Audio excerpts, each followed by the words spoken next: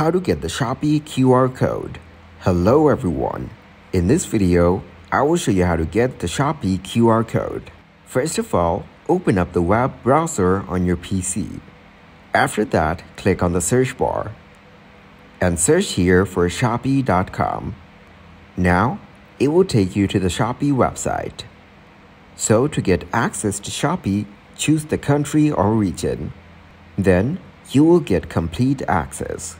Now that you're into your Shopee account, click on your profile icon from the top right corner. It will show you the drop-down menu. From here, click on the Logout button. Then, tap on the Login button from the top right corner.